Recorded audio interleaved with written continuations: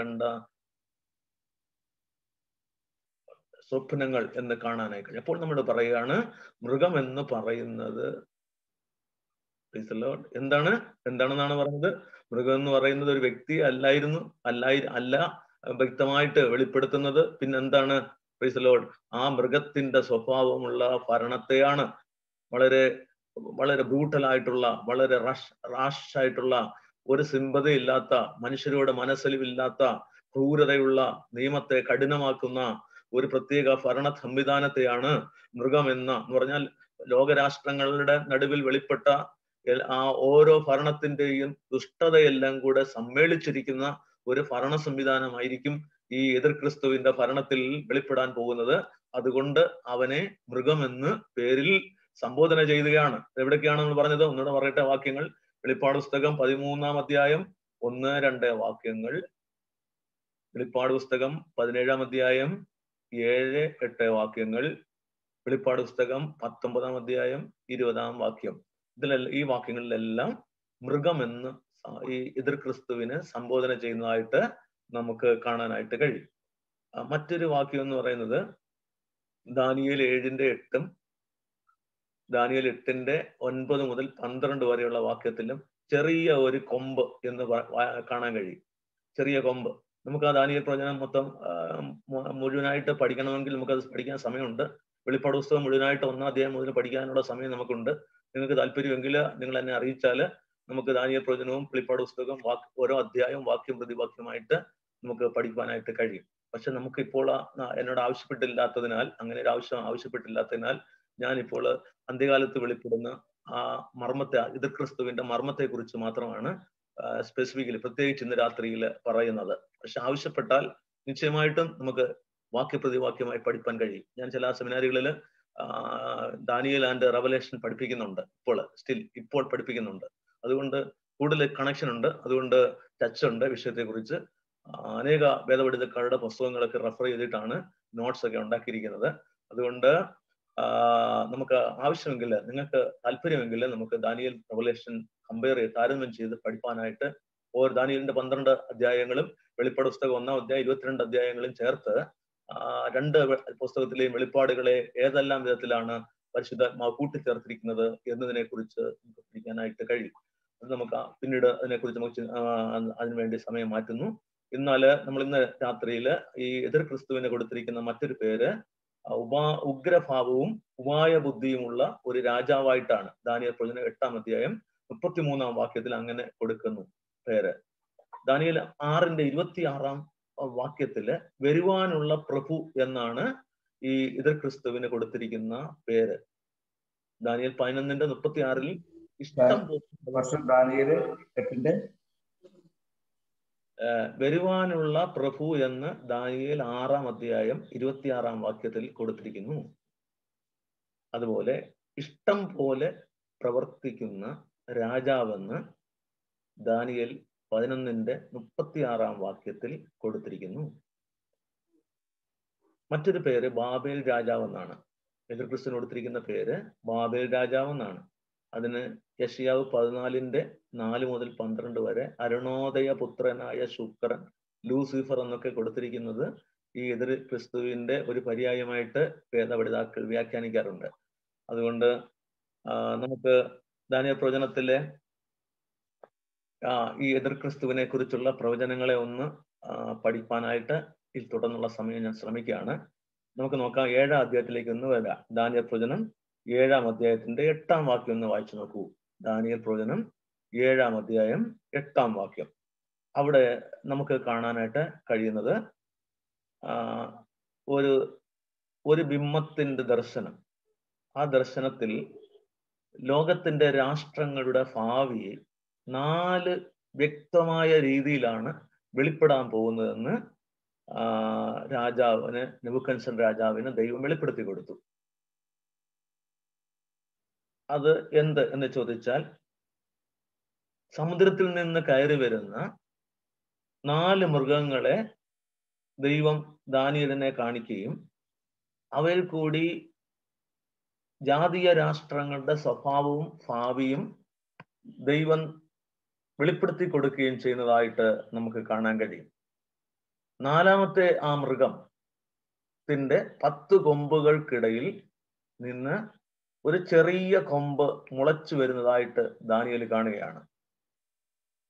അപ്പോൾ മുമ്പിലത്തെ കൊമ്പുകളിൽ 3 വേരോടെ പറഞ്ഞുപോയി.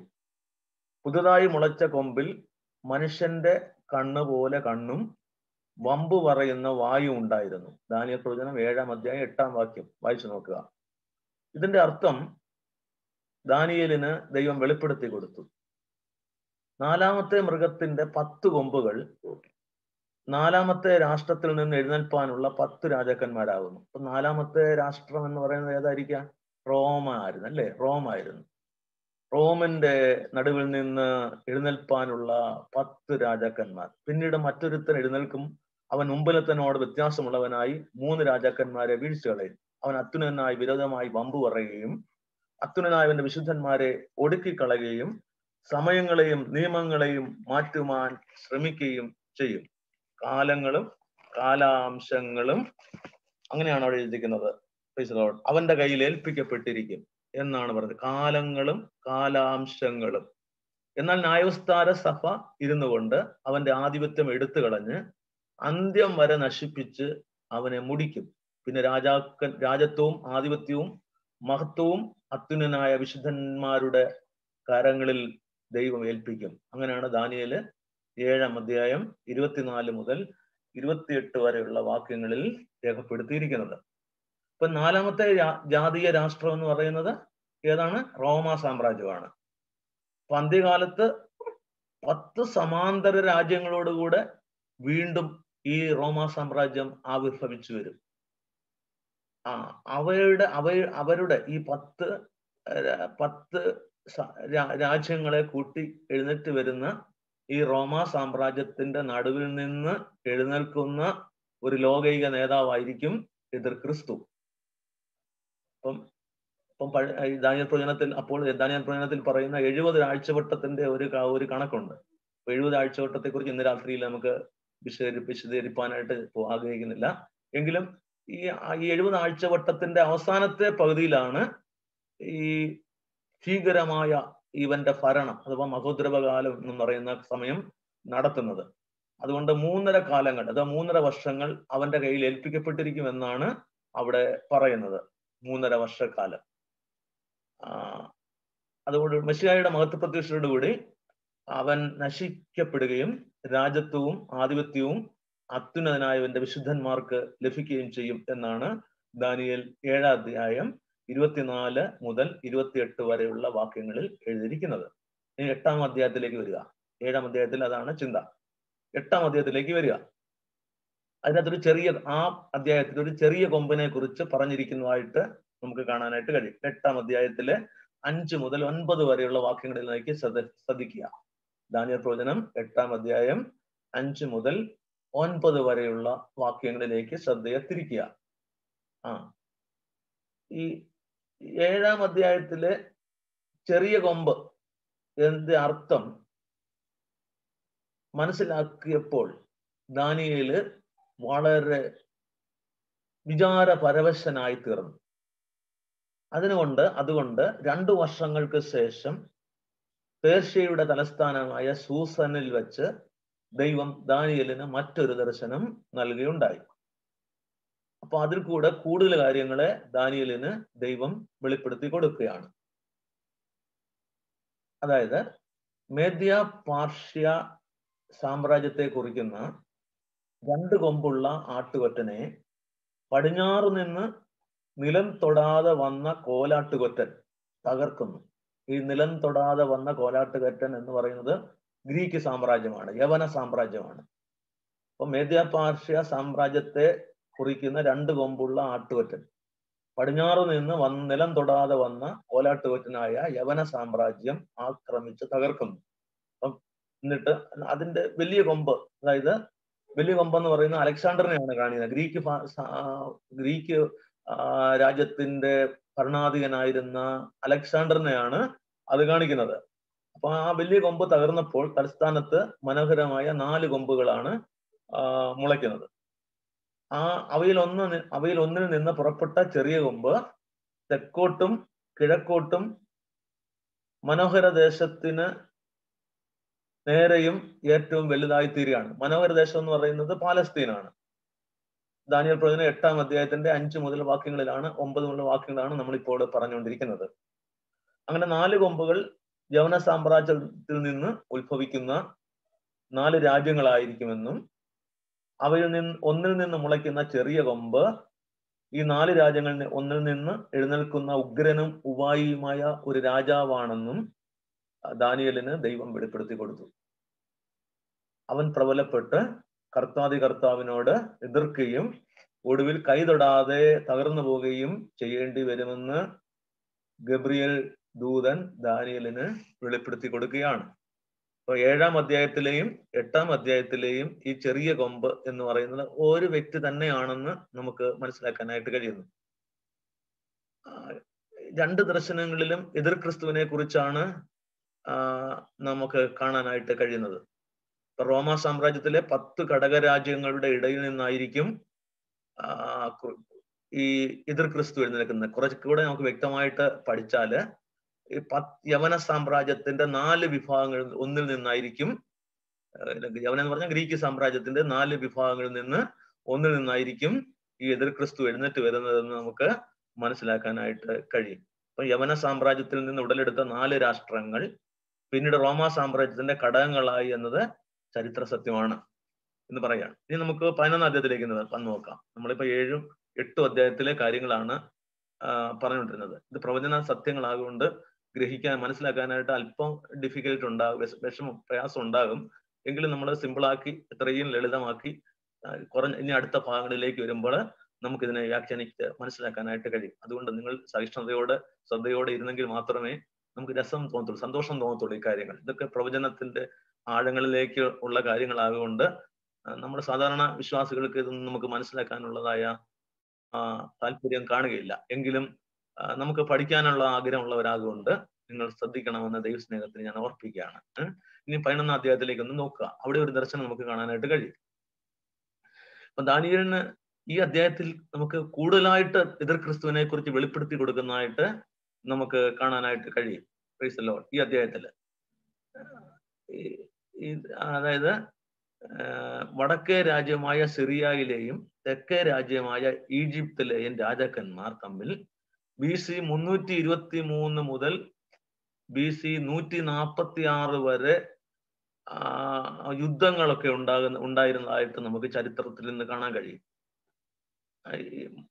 ഈ 3-ാം വാക്യത്തില് 11-ാം അധ്യായത്തിന്റെ 3-ാം വാക്യത്തിലേക്ക് വരുമ്പോൾ വിക്രമനായ ഒരു രാജാവിനെ കുറിച്ച് അവിടെ പറയുകയാണ്. അത് നമുക്കറിയാം, ഗ്രീസിലെ അലക്സാണ്ടർ രാജാവായിരുന്നു. അങ്ങനെ അതിനുശേഷം അലക്സാണ്ടർ രാജാവിന് ശേഷം അദ്ദേഹത്തിന്റെ ഭരണത്തിന് ശേഷം ഈ ഗ്രീസ് യവന സാമ്രാജ്യം 4ആയിട്ട് വിഭജിക്കപ്പെട്ടു. അപ്പൊ ഇവരുടെ സന്തതിക്കല്ല, ഈ ഗ്രീസിലെ രാജാവിന്റെ സന്തതികൾക്കല്ല, മറ്റ് അന്യർക്കായിട്ടായിരുന്നു ഇത് വിഭജിക്കപ്പെട്ടത്, ഈ രാജ്യം വിഭജിക്കപ്പെട്ടത്. അപ്പൊ അലക്സാണ്ടർ ചക്രവർത്തിയുടെ സൈന്യാധിപന്മാരാണ് ഈ രാജ്യത്തെ വിഭജിച്ച് 4ആക്കി ഭരിക്കാനായിട്ട് തുടങ്ങിയതെന്ന് ചരിത്രം പറയാണ്. ഉദാഹരണം പറയുകയാണെങ്കിൽ തെക്കേ രാജ്യമായ ഈജിപ്തിലെ ഗവർണറായി ടോളമി ലേഗസ് എന്ന പേരുള്ള ഒരു ഭരണാധിപൻ രാജ്യത്വം ഏറ്റെടുത്ത് അവിടെ പ്രബലപ്പെടുന്നതായിട്ട് കാണാൻ കഴിയും. പിന്നീട് അവന്റെ കീഴില് സിറിയയിലെ ഭരിച്ചുകൊണ്ടിരുന്ന സെലൂക്കസ് എന്ന രാജാവ് വളരെ ശക്തനായിട്ടുള്ള ഭരണം അവിടെ ചെയ്യുന്നതായിട്ട് നമുക്ക് കാണാൻ കഴിയും. എന്നാൽ ഇത് രാജ്യങ്ങൾ തമ്മിൽ പരസ്പരം മത്സരിച്ചുകൊണ്ടിരുന്നു. അങ്ങനെ അതിനുശേഷം ഇങ്ങനെ പ്രശ്നങ്ങൾ തീർക്കാൻ വേണ്ടി സെലൂക്കസിന്റെ പിൻഗാമിയായ അന്ത്യോക്യസ് തീയൂസ് എന്ന് പറയുന്ന അന്നത്തെ ഈജിപ്ത് രാജാവായ ടോളമി ഫിലാദൽഫീസിന്റെ മകളായ ബെരനീസിനെ വിവാഹം കഴിച്ചു. അങ്ങനെ താമസിയാതെ ടോളമി മരിക്കുകയും അന്ത്യോക്യസ് തീയൂസ് ബെരസീനെ വിവഹിച്ച ആദ്യ ഭാര്യയെ വീണ്ടും സ്വീകരിക്കുകയും ചെയ്തു. എന്നിട്ട് അങ്ങനെ ആ ഭരണം 3-ാമത്തെ രാജ്യം തന്റെ കീഴിലായിത്തീരുന്നതായിട്ട് നമുക്ക് കാണാനായിട്ട് കഴിയും. അത് വലിയ ചരിത്രമാണ്. ആ ചരിത്രം എല്ലാം നമുക്ക് ഇന്ന് രാത്രിയിൽ പറയണ്ടല്ലോ. അങ്ങനെ അവസാനമായിട്ട് അന്ത്യോക്യസ് അപമൃത്യുവിനിരയായി തീരുകയും 19-ാം വാക്യത്തിലാണ് അത് കാണുന്നത്. നമ്മൾ വായിച്ച 11-ാം അധ്യായത്തിന്റെ 19-ാം വാക്യത്തിലേക്ക് വന്ന് നോക്കൂ. അവന്റെ മകൻ സെലൂക്കസ് യെരുശലേം ദേവാലയം കവർച്ച ചെയ്യുന്നതിന് ഒരുവനെ നിയോഗിക്കുകയും അങ്ങനെ 20-ാം വാക്യത്തിലേക്ക് വരുമ്പോൾ അന്ത്യോക്യോസ് എപ്പിപ്പാനസ് എന്ന് പറയുന്ന പ്രസിദ്ധനായ സിറിയ രാജാവിന്റെ പരാക്രമത്താലും യെരുശലേമിൽ ചെയ്ത മ്ലേച്ഛ പ്രവൃത്തികളെയുമാണ് പ്രവചിച്ചിരിക്കുന്നതെന്ന് കാണാനായിട്ട് കഴിയും. അങ്ങനെ ഒരു മ്ലേച്ഛ വിഗ്രഹത്തെ ആലയത്തിന്റെ അകത്തുകൊണ്ട് പ്രതിഷ്ഠിക്കുന്നതായിട്ട് ചരിത്രം പഠിപ്പിക്കുകയാണ്. അങ്ങനെ എതിർക്രിസ്തുവിന്റെ നിഴലായിട്ട് ഈ മനുഷ്യൻ ടോളമി അഥവാ ഈ മനുഷ്യൻ വെളിപ്പെട്ട് വരുന്നതായിട്ട് നമുക്ക് കാണാനായിട്ട് കഴിയും. എന്നാൽ ദാനിയേൽ പ്രവചനം 11-ാം അധ്യായത്തിന്റെ 36-ാം വാക്യത്തിലേക്ക് മുതല് ദാനിയേൽ 11-ന്റെ 36 മുതൽ 44 വരെയുള്ള വാക്യങ്ങളെ ശ്രദ്ധയോടെ നമ്മൾ വായിച്ചാല് ഇഷ്ടം പോലെ പ്രവർത്തിക്കുകയും തന്നെത്താൻ ഉയർത്തി ഏത് ദേവനും മേലായിട്ട് തന്നെ തന്നെ മഹത്വീകരിക്കുകയും ദൈവത്തിന്റെ ആധിപത്യത്തിന്റെ നേരെ അപൂർവ കാര്യങ്ങളെ സംസാരിക്കുകയും ചെയ്യുന്ന ഈ രാജാവ് അന്ത്യോക്യസ് എപ്പിപ്പാനോസോ അവന്റെ പിൻഗാമിയോ ആണെന്ന് നമുക്ക് തോന്നിപ്പോവുമെങ്കിലും അതങ്ങനെ അല്ലെന്ന് നമുക്ക് നിഷ്പ്രയാസം മനസ്സിലാക്കാനായിട്ട് കഴിയുന്നു. 40-ാമത്തെ വാക്യത്തിലേക്ക് നമ്മൾ ശ്രദ്ധിക്കുമ്പോൾ തെക്കേ ദേശം അഥവാ ഈജിപ്തിലെ രാജാവ് അവനോട് എതിർത്തുമുട്ടും. വടക്കേ ദേശം അഥവാ സിറിയയിലെ രാജാവ് രഥങ്ങളോടും കുതിരച്ചേവകരോടും വളരെ കപ്പലോടും കൂടെ ചുഴലിക്കാറ്റ് പോലെ അവന്റെ നേരെ വരുമെന്ന് നമ്മൾ വായിക്കുകയാണ്. അതുകൊണ്ട് നമുക്ക് മനസ്സിലാക്കാൻ കഴിയും ഇവിടെ പറയുന്ന ആള് അന്ത്യോക്യോസ് എപ്പിപ്പാനസോ അവന്റെ പിൻഗാമികളോ ഒന്നും അല്ലെന്നും ഒരു പുതിയ ആളാണെന്ന് നമുക്ക് വ്യക്തമായിട്ട് മനസ്സിലാക്കാം. അന്ത്യോക്യോസ് എപ്പിപ്പാനസ് ഒക്കെ ആണെന്ന് ചരിത്രകാരൻ പല ദാനിയേൽ പ്രവചന വ്യാഖ്യാനങ്ങൾ എഴുതി വെച്ചിരിക്കുന്നതായിട്ട് നമുക്കറിയാം. പലരെ നോക്കൂ, പല വ്യാഖ്യാന പുസ്തകങ്ങൾ നിങ്ങൾ എടുത്തു നോക്കൂ. അപ്പൊ ഈ എതിർ ക്രിസ്തുവായിട്ട് വന്നത് ഈ അന്ത്യോക്യോസ് എപ്പിപ്പാനസ് ഒക്കെ ആണെന്നാണ് അവര് എഴുതി വെച്ചിരിക്കുന്നതായിട്ട് കാണുന്നത്. പക്ഷെ നമുക്ക് മനസ്സിലാക്കാൻ കഴിയുന്നത് ഈ വെളിപ്പാട് പുസ്തകം 13-ന്റെ 1 മുതൽ 10 വരെയുള്ള വാക്യങ്ങളിലും 17-ാം അധ്യായത്തിന്റെ 7 മുതൽ 14 വരെയുള്ള വാക്യങ്ങളിലും വിവരിച്ചിരിക്കുന്ന 10 കൊമ്പും 7 തലയുമുള്ള മൃഗം എന്ന് പറയുന്നത് എതിർ ക്രിസ്തു തന്നെയാണ് എന്ന് നമുക്ക് കാണാനായിട്ട് കഴിയും. അപ്പൊ അത് കാരണം എന്തെന്ന് ചോദിച്ചാല് ഈ മൃഗത്തിന്റെ ഗർഭം, ക്രൂര ഭരണം ഒക്കെയും പ്രതിമയെ ആരാധിക്കാനുള്ള ആജ്ഞ, ഇതെല്ലാം ദാനിയേൽ 11-ന്റെ 36 മുതലുള്ള ഭാഗത്ത് പറയപ്പെടുന്ന രാജാവിനെ സംബന്ധിച്ചുള്ളതാണ്. അതുകൊണ്ട് നമ്മൾ വായിച്ച 1 യോഹന്നാൻ 2-ന്റെ 22-ലും ഒക്കെ വായിച്ചതുപോലെ പിതാവിനെയും പുത്രനെയും നിഷേധിക്കുന്നവൻ തന്നെയാണ് എതിർ ക്രിസ്തു എന്നാണ് അവിടെ എഴുതി വെച്ചിരിക്കുന്നത് 1 യോഹന്നാൻ 2-ന്റെ 22-ല്. അപ്പം തന്നെത്താൻ ഉയർത്തി ദൈവമായിട്ട് നടിക്കുന്ന ഇവനെ കുറിച്ച് 2 തെസ്സലോനിക്ക ലേഖനം 2-ന്റെ 3 മുതൽ 8 വരെയുള്ള വാക്യങ്ങളിൽ കാണുകയാണ്. ദൈവാലയത്തിൽ ഇരുന്നുകൊണ്ട് താനാണ് ദൈവം എന്ന് പറഞ്ഞുകൊണ്ട് ദൈവത്തെ നിഷേധിക്കുന്ന ഒരു അധർമ്മ നാശയോഗ്യൻ ഇവൻ തന്നെയാണ് നമുക്ക് കാണാൻ കഴിയും. അപ്പൊ എതിർ ക്രിസ്തുവിന്റെ പ്രതിരൂപമായി കണ്ട മൃഗത്തിന് ദാനിയേൽ കണ്ട ദർശനത്തിൽ 4 മൃഗങ്ങളെ കണ്ടതുപോലെ സാദൃശ്യം ഉണ്ടായിരുന്നതായിട്ട് നമുക്ക് കാണാൻ കഴിയും. അതായത് എതിർ ക്രിസ്തുവിന്റെ സാമ്രാജ്യത്തിന് അതിന്റെ അന്തിമമായ സമയത്ത് ബാബിലോൺ, മേദ്യ പേർഷ്യ, ഗ്രീസ്, പ്രാചീന റോമ എന്നിവയുടെ സകല ലക്ഷണങ്ങളും ഉണ്ടായിരിക്കും എന്ന് കാണാനായിട്ട് കഴിയുകയാണ്. നമുക്ക് യേശു കർത്താവിനെയും എതിർ ക്രിസ്തുവിനെയും തമ്മിൽ താരതമ്യം ചെയ്ത് പഠിപ്പാൻ കഴിയും. ഇപ്പം വ്യാഖ്യാന പുസ്തകങ്ങളിലൊക്കെ അങ്ങനെ താരതമ്യം ചെയ്ത് കൊടുത്തിരിക്കുന്നതായിട്ട് നമുക്ക് കാണാനായിട്ട് കഴിയും. ഉദാഹരണമായിട്ട് നിങ്ങൾ ശ്രദ്ധിക്കുക, യേശു ക്രിസ്തു ഉയരത്തിൽ നിന്നാണ് വന്നത്. യോഹന്നാന്റെ സുവിശേഷം 6-ാം അധ്യായം 32. സ്വർഗത്തിൽ നിന്ന് ഇറങ്ങി വന്നവനാണ് നമ്മുടെ കർത്താവായ യേശു കർത്താവ്. എന്നോട് പറയുന്നു ഈ എതിർ ക്രിസ്തുവിനെയും യേശു ക്രിസ്തുവിനെയും നമുക്ക് താരതമ്യം ചെയ്ത് പഠിക്കാനായിട്ട് കഴിയും. ഒന്നാമത്തെ വ്യത്യാസം എന്ന് പറഞ്ഞാൽ യേശു ക്രിസ്തു സ്വർഗത്തിൽ നിന്ന് ഇറങ്ങി വന്നവനാണ്. അതായത് അതിന് വാക്യത്തെളിവ് യോഹന്നാന്റെ സുവിശേഷം 6-ാം അധ്യായം 38. എന്നാൽ എതിർ ക്രിസ്തു വരുന്നത് അഗാധത്തിൽ നിന്നാണ്. അതായത് വെളിപ്പാട് 11-ന്റെ 7-ാം വാക്യം നിങ്ങൾ വായിക്കുമ്പോൾ നമുക്ക് ഇത് തമ്മിൽ കമ്പയർ ചെയ്ത് പഠിക്കാനായിട്ട് കഴിയും. അഗാധത്തിൽ നിന്ന്. ഈ യോഹന്നാന്റെ സുവിശേഷം 2-ാമത്തെ യേശുവിന്റെ പ്രത്യേകത എന്ന് പറയുന്നത് യോഹന്നാൻ 5-ാം അധ്യായം 43-ാം വാക്യം നമ്മൾ നോക്കുമ്പോൾ പിതാവിന്റെ നാമത്തിലാണ് വരുന്നത്. യേശു വരുന്നത് പിതാവിന്റെ നാമത്തിലാണ്. എന്നാൽ യോഹന്നാൻ 5-43 തന്നെ എതിർ ക്രിസ്തു വരുന്നത് സ്വന്തം നാമത്തിലാണ്. അവൻ സ്വന്തം നാമത്തെ മഹത്വപ്പെടുത്താനാണ് വരുന്നതെന്ന് കാണാനായിട്ട് കഴിയുന്നു. അത് മാത്രമല്ല, യേശു തന്നെത്താൻ താഴ്ത്തിയവനാണ്. ഫിലിപ്പിയർ 2-8. എന്നാൽ എതിർ ക്രിസ്തു തന്നെത്താൻ ഉയർത്തുന്നവനാണ്. 2 തെസ്സലോനിക്ക ലേഖനം 2-ാം അധ്യായം 4-ാം വാക്യം. യേശു തന്നെത്താൻ താഴ്ത്തുന്നവനും എതിർ ക്രിസ്തു തന്നെത്താൻ ഉയർത്തുന്നവനുമാണ്. അത് മാത്രമല്ല, 4-ാമത്തെ കാര്യമായിട്ട് യേശു ക്രിസ്തുവിന്റെ പ്രത്യേകത നമുക്ക് കാണാൻ കഴിയുന്നത് മനുഷ്യരുടെ ദൃഷ്ടിയിൽ യേശു നിന്ദിതനായിരുന്നു. യേശുവിനെ നിന്ദിക്കപ്പെട്ടവരുടെ ഇടയിലായിരുന്നു. യെശയ്യാ 53-ാം അധ്യായം 3-ാം വാക്യത്തിലാണ് എഴുതി വെച്ചിരിക്കുന്നത്. അവൻ നിന്ദിതനായിരുന്നു. അവൻ കണ്ടാൽ ആളല്ലെന്ന് തോന്നുമാറ് അത്രത്തോളം വികൃതനായിരുന്നു. യെശയ്യാ 53-3.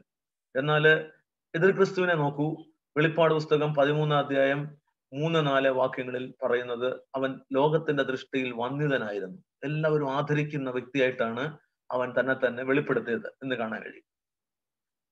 അത് 5-ാമത്തെ വ്യത്യാസം നമ്മൾ കാണുന്നത് ഫിലിപ്പിയർ 2-ന്റെ 9-ാം വാക്യത്തിൽ യേശു ക്രിസ്തുവിനെ സ്വർലോകരുടെയും ഭൂലോകരുടെയും അധോലോകരുടെയും സകല മുഴങ്കാലും മടങ്ങുന്ന നാമമുള്ളവനായിട്ട് ദൈവത്താൽ ഉയർത്തപ്പെട്ടുവാൻ ഇടയാക്കിയവനാണ്. എന്നാൽ ഈ എതിർ ക്രിസ്തുവിനെ കുറിച്ച് നമ്മൾ മനസ്സിലാക്കുമ്പോൾ വെളിപ്പാട് പുസ്തകം 19-ന്റെ 20-ാം വാക്യത്തിൽ അഗാധത്തിലേക്ക്, പാതാളത്തിലേക്ക്, തീപ്പൊയ്കയിലേക്ക് തള്ളിക്കളയുവാൻ ഇടയാക്കുന്ന ഒരു വ്യക്തിയായി ഇവിടെ അവനെ ചിത്രീകരിക്കുന്നതായിട്ട് നമുക്ക് കാണാൻ കഴിയും. പിന്നെ 6-ാമത്തെ ഒരു കാര്യം യേശു ക്രിസ്തുവിന്റെ പ്രത്യേകത എന്ന് പറഞ്ഞാല് ലൂക്കോസ് 19-ന്റെ 10-ാം വാക്യത്തിൽ പറഞ്ഞിരിക്കുന്നു, ഞാൻ നീതിമാന്മാരെ അല്ല പാവികളെ അത്രേ രക്ഷയിലേക്ക് നയിപ്പാനായി വന്നത് എന്ന് കർത്താവ് പറയുന്നു. ഞാൻ നീതിമാന്മാരെ തേടിയല്ല പാവികളെ തേടിയത്രേ, അല്ലെ? അങ്ങനെ പറയുന്നൊരു വാക്യമുണ്ട് ലൂക്കോസ് 19-ന്റെ 10-ല്. അപ്പോൾ എന്താണ് പറഞ്ഞിരിക്കുന്നത്? രക്ഷിക്കാനായിട്ട് വന്നവനാണ് യേശു. നീതിമാന്മാരല്ല, പാവികളെ രക്ഷിക്കാനായിട്ടാണ് യേശു വന്നത്. എന്നാൽ ഈ എതിർ ക്രിസ്തുവിനെ നോക്കിക്കേ, ദാനിയേൽ പ്രവചനം 8-ാം അധ്യായത്തിന്റെ 24-ാം വാക്യത്തില് അവൻ നശിപ്പിക്കുന്നവനാണ്, അവൻ സകലത്തെയും നശിപ്പിക്കുന്നവനാണ്, വിശുദ്ധമായതിനെ എല്ലാം ഉന്മൂലന നാശം ചെയ്യുന്നവനാണ് എന്ന് എഴുതി വെച്ചിരിക്കുന്നു. 7-ാമത്തെ കാര്യം നിങ്ങൾ ശ്രദ്ധിക്കൂ. യേശു ക്രിസ്തുവിന്റെ പേര് നല്ല ഇടയൻ എന്നാണ്. യോഹന്നാൻ 10-ന്റെ 4-ലാണ് അത് എഴുതിയിരിക്കുന്നത്. യേശുവിന്റെ പേര് നല്ല ഇടയൻ എന്നാണ്. പക്ഷേ ഈ എതിർ ക്രിസ്തുവിന്റെ പേരോ സക്കറിയ പ്രവചനം 11-ന്റെ 15 മുതലുള്ള വാക്യങ്ങളിലേക്ക് വരുമ്പോൾ നമുക്ക് കാണാൻ കഴിയും തുമ്പുകെട്ട ഇടയൻ എന്നാണ് അവിടെ കൊടുത്തിരിക്കുന്നത്.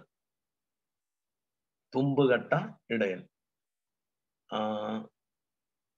8-ാമത്തെ യേശു കർത്താവിന്റെ പ്രത്യേകത ലൂക്കോസ് 1-ന്റെ 35-ാം വാക്യത്തിൽ നമുക്ക് കാണാൻ കഴിയും യേശു ദൈവത്തിന്റെ പുത്രനായിരുന്നു. എന്നാൽ ഈ അധർമ്മമൂർത്തിയായ എതിർ ക്രിസ്തുവിന്റെ പേര് നാശത്തിന്റെ പുത്രൻ എന്നാണ്. 2 തെസ്സലോനിക്ക ലേഖനം 2-ാം അധ്യായം 3-ാം വാക്യത്തിലാണ് അങ്ങനെ പേര് കൊടുത്തിരിക്കുന്നത്. 2 തെസ്സലോനിയൻസ് ചാപ്റ്റർ 2 വേഴ്സ് 3. 2 തെസ്സലോനിക്കർ 2-3 അത് കൊടുത്തിരിക്കുന്നതായിട്ട് നമുക്ക് കാണാനായിട്ട് കഴിയുന്നു. പിന്നീട് 9-ാമത്തെ പ്രത്യേകത, യേശുവിന്റെ പ്രത്യേകത, യേശു ദൈവഭക്തിയുടെ മർമ്മമായിരുന്നു.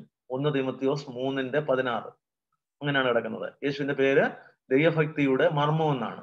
1 തീമോത്തി 3-ാം അധ്യായം 16-ാം വാക്യം. എന്നാൽ ഈ എതിർ ക്രിസ്തുവിന്റെ പേരെന്താണെന്നറിയാമോ? അധർമ്മത്തിന്റെ മർമ്മം എന്നാണ്. അധർമ്മത്തിന്റെ മർമ്മം. 2 തെസ്സലോനിക്ക ലേഖനം 2-ാം അധ്യായത്തിന്റെ 7-ാം വാക്യം.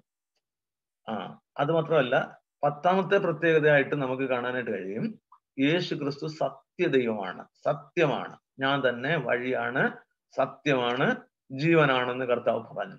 പക്ഷെ ഈ എതിർ ക്രിസ്തുവിനെ നിങ്ങൾ നോക്കൂ, അവൻ ഓഷ്ക് പറയുന്നവനും അവന്റെ അപ്പനുമാണ്. 2 തെസ്സലോനിക്ക ലേഖനം 2-ാം അധ്യായം 8-ാം വാക്യത്തിൽ നമുക്ക് കാണാനായിട്ട് കഴിയും.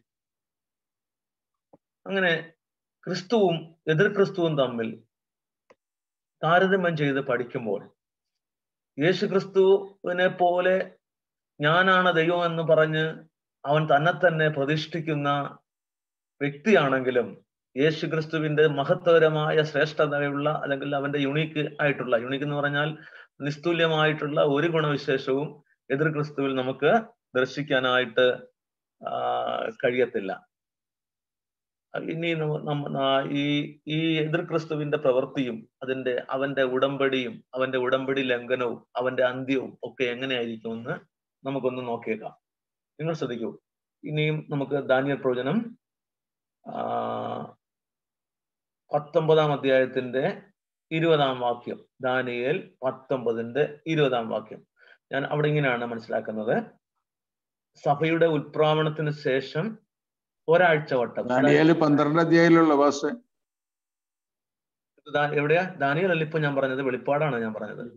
ദാനിയേൽ 19. ദാനിയേൽ 9:27 ഞാൻ പറഞ്ഞത്. ദാനിയേൽ 9:27. ദാനിയേൽ വെളിപ്പാട് 19-ന്റെ 20 ഞാൻ പറഞ്ഞത്. വെളിപ്പാട് 19-ന്റെ 20. അതായത് വെളിപ്പാട് 19-ന്റെ 20 പറയുന്നത് ഈ എതിർ ക്രിസ്തുവിന്റെ ഭരണത്തിലെ ഏറ്റവും അവന് സഹായിയായിട്ട് വെളിപ്പെടുന്നത് ഒരു കള്ളപ്രവാചകനായിരിക്കും. അതാണ് വെളിപ്പാട് 19-ന്റെ 20 പറയുന്നത്. അപ്പം എതിർ ക്രിസ്തുവിന്റെ മുഖ്യ സഹായി ഒരു കള്ളപ്രവാചകനായിരിക്കും. അതാണ് വെളിപ്പാട് 19-ന്റെ 20 പറയുന്നത്. അപ്പൊ ഈ എതിർ ക്രിസ്തുവിന്റെ ഭരണത്തിന്റെ ആരംഭത്തില് അവൻ പലരോടും തന്റെ നിയമത്തെ ഉറപ്പിക്കും. അതായത് നിയമം എന്ന് ഉടമ്പടി ഉറപ്പിക്കും. അതായത് ദാനിയേൽ 9-ന്റെ 27 പറയുന്നത്. ദാനിയേൽ 9-ന്റെ 27 അങ്ങനെയാണ് പറയുന്നത്. അപ്പൊ അവൻ ഭരണത്തിന്റെ ആരംഭ സമയത്ത് പലരോടും നിയമം ചെയ്യും, ഉടമ്പടി ചെയ്യും, ഉറപ്പിക്കും എന്ന് കാണുന്നു. അത് ആരോടാ എന്ന് ചോദിച്ചാൽ നമ്മളിപ്പോൾ പറഞ്ഞു കഴിഞ്ഞ വെളിപ്പാട് പുസ്തകം 17-ാം അധ്യായം, ദാനിയേൽ അല്ല, വെളിപ്പാട് പുസ്തകം 17-ാം അധ്യായം 12-13 വാക്യങ്ങളിൽ വായിക്കുന്നത് പോലെ തന്നോട് ചേർന്ന് വരുന്ന 10 രാഷ്ട്രങ്ങളോടാണ് ഉടമ്പടി ചെയ്യുന്നത്. 10 രാഷ്ട്രങ്ങളോട്. അപ്പോൾ 10 അംഗരാഷ്ട്രങ്ങളുള്ള ഒരു ഫെഡറേഷന്റെ തലവനായിരിക്കും ഈ എതിർ ക്രിസ്തു. പിന്നീട് ഇസ്രായേലിനോട് അവൻ ഉടമ്പടി ചെയ്യും. അവൻ തന്നെയാണ് വാഗ്ദത്ത മെശിഹ എന്ന യഹൂദന്മാര് തെറ്റിദ്ധരിച്ചത് കൊണ്ടാണ് ഇവനോട് സഖ്യത ഉണ്ടാക്കാനായിട്ട് അവർ ഇടയായിത്തീരുന്നത്. അപ്പൊ ആദ്യം അവര് തെറ്റിദ്ധരിക്കപ്പെടും. അതുകൊണ്ടാണ് അങ്ങനെ. ഇപ്പം ഈ 10 രാജ്യങ്ങളുള്ള ഒരു ഫെഡറേഷന്റെ തലവനായ ഈ എതിർ ക്രിസ്തുവിനോട് ഇസ്രായേല് ഉടമ്പടി ചെയ്യും. കാരണം ഇവനാണ് വാഗ്ദത്ത മെശിഹ എന്ന് അവർ തെറ്റിദ്ധരിക്കും. അതുകൊണ്ടാണ്. അതായത് കർത്താവായ യേശുവിന്റെ രഹസ്യ വരവിന് ശേഷം ഈ ലോകത്തിൽ കൈവിടപ്പെടുന്ന മനുഷ്യർ, അതുപോലെ നാമധേയമായിട്ടുള്ള ക്രൈസ്തവര് ഈ എതിർ ക്രിസ്തുവിന്റെ നേതൃത്വത്തിൽ ഭരിക്കപ്പെടുന്ന എതിർ ക്രിസ്തുവിന്റെ കീഴിൽ ആയിരിപ്പാൻ ഉടമ്പടി ചെയ്ത് വരുന്നു എന്നാണ് അവിടെ മനസ്സിലാക്കാനായിട്ട് കഴിയുന്നത്. ഈ വെളിപ്പാട് പുസ്തകം 17-ാം അധ്യായത്തിന്റെ 1 മുതൽ 18 വരെയുള്ള ഭാഗത്ത് വിവരിച്ചിരിക്കുന്ന വേശ്യ എന്ന് പറയുന്നത് ഈ 10 രാജ്യങ്ങളുടെ തലവനായി വെളിപ്പെടുന്ന ഒരുവനാണെന്ന് മനസ്സിലാക്കാനായിട്ട് കഴിയുന്നു. മഹാവേശ്യയെ കുറിച്ചാണ് വെളിപ്പാട് 17-ന്റെ 1 മുതൽ 18 വരെയുള്ള വാക്യങ്ങളിൽ പറഞ്ഞിരിക്കുന്നത്. അപ്പോൾ അതിന്റെ ആസ്ഥാനം, ഈ 10 രാഷ്ട്രങ്ങളുടെ ആസ്ഥാനം 7 മലകളിന്മേൽ സ്ഥാപിച്ചിരിക്കുന്നതാണെന്നും ഭൂരാജക്കന്മാരുടെ മേൽ രാജത്വമുള്ളതുമായ ഒരു മഹാനഗരമായിരിക്കുമെന്നുമാണ് അവിടെ എഴുതിയത്. അപ്പൊ 7 മലകളുടെ മേൽ സ്ഥാപിക്കപ്പെട്ടിരിക്കുന്ന പട്ടണം റോമൻ പട്ടണമാണ്. 4 എരുസലേം നഗരം പണിയപ്പെട്ടിരിക്കുന്ന 4 മലകളുടെ മേലാണ്. എന്നാൽ റോമൻ പട്ടണം പണിയപ്പെട്ടിരിക്കുന്നത് 7 മലകളിന്മേലാണ്. അതുകൊണ്ടാണ് അവിടെ അങ്ങനെ പറഞ്ഞിരിക്കുന്നത്. 7 മലകളിന്മേൽ സ്ഥാപിക്കപ്പെട്ടിരിക്കുന്ന ആ പട്ടണത്തിന്മേലാണ് ആയിരിക്കും അവരുടെ ആസ്ഥാനം. അതായത് റോമൻ പട്ടണം തന്നെ ആയിരിക്കും എന്ന് നമുക്ക് മനസ്സിലാക്കാൻ കഴിയുന്നത്. റോമൻ പട്ടണത്തിൽ നിന്നായിരിക്കും ഈ എതിർ ക്രിസ്തു എഴുന്നേറ്റ് വരുന്നതെന്ന് നമുക്ക് കാണാൻ കഴിയും. 10 രാജ്യങ്ങൾ ഇവരോട് സഖ്യത ചെയ്ത് ഒരുമിച്ച് ആണ് വരുന്നത്. നമുക്ക് എന്നിട്ട് ഇവര് എങ്ങനെ ഉടമ്പടി ലംഘിക്കും നോക്കാം. അതായത് ഇവിടെ എതിർ ക്രിസ്തുവിന്റെ ഭരണത്തിന്റെ 3.5 വർഷം കഴിയുമ്പോൾ പ്രധാന ദൂതനായ മീഖായേലിനാല് ആകാശ മണ്ഡലത്തിൽ വസിക്കുന്ന ദുഷ്ടസേനകളെ തോൽപ്പിക്കപ്പെട്ടിട്ട് ഭൂമിയിലേക്ക് തള്ളിക്കളയും. അതാണ് സ്വർഗത്തിൽ ഒരു യുദ്ധം ഉണ്ടായി, സാത്താനെയും അവന്റെ സൈന്യത്തെയും സ്വർഗത്തിൽ നിന്ന് പുറത്താക്കപ്പെട്ടു എന്നൊക്കെ വെളിപ്പാട് പുസ്തകം 12:7 മുതൽ 12 വരെയുള്ള വാക്യങ്ങളിൽ വെളിപ്പാട് പുസ്തകം 12:7 മുതൽ 12 വരെയുള്ള വാക്യങ്ങളിലും 13-ാം അധ്യായം 2 മുതൽ 5 വരെയുള്ള വാക്യങ്ങളിൽ എഴുതി വെക്കപ്പെട്ടിരിക്കുന്നത്. നമുക്കറിയാം ഇപ്പോൾ സാത്താൻ വസിക്കുന്നത് എവിടെ നിന്നുണ്ട്? എവിടെയാണ്? ആകാശത്തിലാണ്. ആകാശം. അതുകൊണ്ടാണ് നമുക്ക് എഫേസ്യ ലേഖനം 6-ാം അധ്യായത്തില് 12-ാം വാക്യത്തിൽ വായിക്കുന്നത്, നമുക്ക് പോരാട്ടമുള്ളത് വാഴ്ചകളോടും അധികാരങ്ങളോടും സ്വർലോകത്തിലെ ദുഷ്ടാത്മ സേനകളോടും അത്രേ. സ്വർലോകം എന്നൊക്കെ പറയുന്നത് ആകാശത്തിലേന്ന് അർത്ഥം കേട്ടോ, സ്കൈസിലാണ്. ഇവൻ പിശാച് ആകാശ മണ്ഡലത്തിൽ താമസിച്ചുകൊണ്ടാണ് ഭൂമിയിൽ അവന്റെ കിങ്കരന്മാരെ വിട്ടിട്ട് പ്രവർത്തിച്ചുകൊണ്ടിരിക്കുന്നത്. അപ്പോൾ ആകാശമണ്ഡലത്തിൽ താമസിക്കുന്ന ഈ ദുഷ്ട പിശാചുക്കളെ, ശക്തികളെ മീഖായേൽ എന്ന് പറയുന്ന ദൈവത്തിന്റെ ദൂതന്മാരുടെ തലവൻ ആയിരിക്കുന്ന ഈ തലവൻ അവിടെ നിന്ന് വെട്ടി താഴേക്കിടും. അപ്പൊ ആകാശത്തിൽ നിന്ന് അവരുടെ സ്ഥാനം ഭൂമിയിലേക്കായി മാറും. അപ്പോൾ എന്ത് സംഭവിക്കും എന്ന് ചോദിച്ചാല്, എതിർ ക്രിസ്തുവിലേക്ക് ഈ സാത്താൻ ആവസ്ഥിക്കപ്പെടും. ആകാശമണ്ഡലത്തിൽ നിന്ന് മീഖായേൽ തള്ളിക്കളയുന്ന, അതായത് വെളിപ്പാട് 12:7 മുതലുള്ള വാക്യങ്ങളിലും പറയുന്ന ഈ ദൂതൻ, ഈ പിശാചിന്റെ ശക്തി, സാത്താൻ എന്ന് പറയുന്ന ആ ലൂസിഫറിനെ അവിടെ നിന്ന് വെട്ടി താഴെ കളയുമ്പോഴത്തേക്ക് ഇവിടെയുള്ള ഭൂമിയിലെ എതിർ ക്രിസ്തുവിന്റെ മേൽ അത് ആവസിക്കുകയും അവന്റെ ശക്തിയും അധികാരവും എല്ലാം എതിർ ക്രിസ്തുവിന് നൽകുമെന്നും നമുക്ക് 13:2 മുതൽ 5 വരെയുള്ള വാക്യങ്ങളിലേക്ക് വായിച്ചു നോക്കുമ്പോൾ കാണാൻ കഴിയും. അങ്ങനെ ഉടമ്പടി ലംഘിക്കും. ഇസ്രായേലിനോടുള്ള ഉടമ്പടി ഇവൻ ലംഘിക്കും. സാത്താനാൽ ഭരിക്കപ്പെടുന്ന എതിർ ക്രിസ്തു ഇസ്രായേലിനോടുള്ള ഉടമ്പടി ലംഘിച്ചിട്ട് അവരെ പീഡിപ്പിക്കാനായി തുടങ്ങും. അപ്പോൾ നമുക്ക് കാണാൻ കഴിയുന്നത്, ആദ്യത്തെ 3.5 വർഷക്കാലം ഈ സാത്താൻ എവിടെയായിരുന്നു താമസിച്ചുകൊണ്ടിരുന്നത്? ആകാശ മണ്ഡലത്തിലായിരുന്നു. അപ്പോൾ ഇവിടെ വളരെ പീസ്ഫുൾ ആയിട്ടുള്ള സമാധാനത്തിന്റെ ഒരു ഭരണമായിരുന്നു എതിർ ക്രിസ്തു നടത്തിക്കൊണ്ടിരുന്നത്.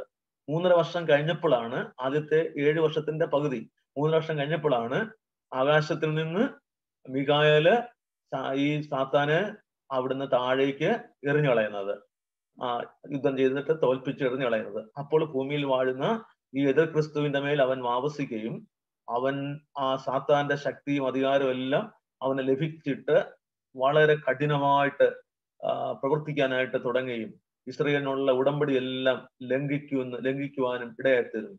അങ്ങനെ സൈന്യത്തോടുകൂടെ യെരൂശലേം ദേവാലയത്തിലേക്ക് പ്രവേശിച്ചിട്ട് അവിടെ തന്റെ സിംഹാസനം സ്ഥാപിക്കുകയും ദൈവത്തിന് വിരോധമായിട്ട് അവൻ സംസാരിക്കുകയും ചെയ്യുമെന്ന് ദാനിയേൽ പ്രവചനം 11-ാം അധ്യായം 36-ാം വാക്യത്തിൽ എഴുതി വെച്ചിരിക്കുന്നു. ദാനിയേൽ 11:36 വാക്യത്തിൽ. അപ്പൊ നമുക്ക് ഈ വെളിപ്പാട് പുസ്തകവും ദാനിയേലും കൂടെ ഒരുമിച്ച് പഠിച്ചെങ്കിലേ സംഗതികളെ, രഹസ്യങ്ങളെ നമുക്ക് ഗ്രഹിക്കാനായിട്ട് കഴിയത്തുള്ളൂ. അതുകൊണ്ടാണ് അങ്ങനെ പോകുന്നത്. ദാനിയേൽ 11:36. അപ്പൊ ദൈവത്തിന് നേരെ, ദേവാദിദേവനായ കർത്താവായ ദൈവത്തിന് നേരെ അവൻ യെരൂശലേമിലെ ദേവാലയത്തിൽ ഇരുന്നുകൊണ്ട് അപൂർവ കാര്യങ്ങളെ സംസാരിക്കും. ഇത് മനസ്സിലാക്കുന്ന യഹൂദൻ, ഇസ്രായേൽ എതിർ ക്രിസ്തുവിനോട് എതിർക്കാൻ തുടങ്ങും. മത്തായി സുവിശേഷം 24-ൽ യേശു പറഞ്ഞില്ലേ, 15-ാം വാക്യം മുതൽ, മത്തായി 24-ന്റെ 15-ാം വാക്യം മുതൽ 21-ാം വാക്യം വരെ യേശു ക്രിസ്തു പറഞ്ഞതുപോലെ ഇതുവരെ മേലാൽ സംഭവിക്കാത്തതുമായിട്ടുള്ള വലിയ കഷ്ടം ഇസ്രായേലിന് അന്ന് സംഭവിക്കും. അങ്ങനെയാണ് അവിടെ പറയുന്നത്. അങ്ങനെ 3.5 വർഷം കഴിയുമ്പോൾ ഇനി ഒരിക്കലും സംഭവിക്കാൻ ഇടയില്ലാത്തവണ്ണമുള്ള വളരെയധികമായ കഷ്ടങ്ങൾ ഇസ്രായേലിന് നേരെ, യഹൂദന് നേരെ ഈ എതിർ ക്രിസ്തു അങ്ങനെ അവരെ ഉപദ്രവിക്കും, പീഡിപ്പിക്കും. അങ്ങനെ കുറച്ചു നാള് യഹൂദന്മാര് വാളുകൊണ്ടും തീ കൊണ്ടും തടവ് കൊണ്ടും ഒക്കെ കവർച്ച കൊണ്ടും ഒക്കെ വീണുകൊണ്ടിരിക്കും. അതാ ദാനിയേൽ 11:33 അങ്ങനെയാണ് കിടക്കുന്നത്. ദാനിയേൽ 11:33 അങ്ങനെ കിടക്കുന്നത്. കുറച്ച് കാലത്തേക്ക് ഈ യഹൂദൻ ഇങ്ങനെ ഇവന്റെ ഉപദ്രവത്താൽ കഠിനമായ പീഡയാല് വീണുകൊണ്ടിരിക്കും. അങ്ങനെ കുറച്ചാളുകൾ യഹൂദന്മാര് ജീവരക്ഷയും കൊണ്ടായിട്ട് മരുഭൂമിയിലേക്ക് ഓടിപ്പോകുമെന്നും അവിടെ അവരെ സംരക്ഷിക്കപ്പെടുമെന്നും നമുക്ക് വെളിപ്പാട് പുസ്തകം 12:14 രേഖപ്പെടുത്തിയിരിക്കുകയാണ്. അപ്പോൾ എതിർ ക്രിസ്തു വളരെ പീഡകൾ ശക്തമാക്കുമ്പോൾ ഒരു കൂട്ടം ആളുകൾ അവന്റെ പീഡയിൽ നിന്ന് രക്ഷപ്പെടാനായിട്ട് മരുഭൂമിയിലേക്ക് ഓടിപ്പോകുമെന്നും ദൈവം അവരെ അവിടെ സംരക്ഷിക്കുമെന്നുമാണ് എവിടെ എഴുതിയിരിക്കുന്നത്? വെളിപ്പാട് പുസ്തകം 12-ാം അധ്യായത്തിൽ 7-ാം വാക്യത്തിൽ എഴുതിയിരിക്കുന്നത്. 12-ന്റെ 14-ാം വാക്യത്തിൽ വെളിപ്പാട് പുസ്തകം 12-ന്റെ 14-ാം വാക്യം. അങ്ങനെ ഭയങ്കരമായ പീഡകളിലൂടെ യഹൂദന്മാര് കടന്നു പോകും. അപ്പോൾ അവരുടെ പാവങ്ങളൊക്കെ ഏറ്റുപറഞ്ഞ് യേശുക്രിസ്തുവിൽ വിശ്വസിച്ച് അവര് വലിയ സമൂഹം യേശുവിലേക്ക് നോക്കി രക്ഷ പ്രാപിക്കുമെന്ന് വേദപുസ്തകം വെളിപ്പെടുത്തുകയാണ്. വെളിപ്പാട് പുസ്തകം 12-ാം അധ്യായം 13 മുതൽ 17 വരെയും 12-ന്റെ 5-ലും നമുക്കത് വായിപ്പാനായിട്ട് കഴിയും.